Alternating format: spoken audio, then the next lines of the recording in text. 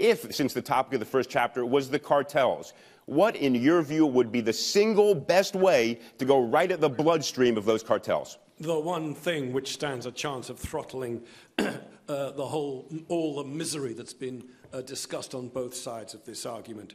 You stop the swill of blood money from the cartels. And how do you do it? Gratefully received by the real cartel, which is the international banking system. And how do you do it? Antonio Maria Costa has referred to the Wachovia case. It was a rare glimpse of how all this works. $110 million, small change. That was direct drug money. $376 billion, medium-sized bank, 4 years, a lot of money.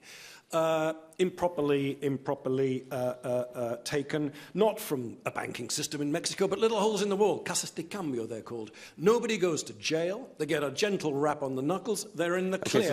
You stop that. If this thing didn't make any money for anybody, whether it's the cartels now or the pharmaceutical companies that will take it over if the other side wins this argument, then it's not going to work. You throttle the money. Go after the money. We want to see the rattle of the handcuffs in the boardroom and the bankers in the cells, not the poor. All right, stop. Stop right there. All right, listen.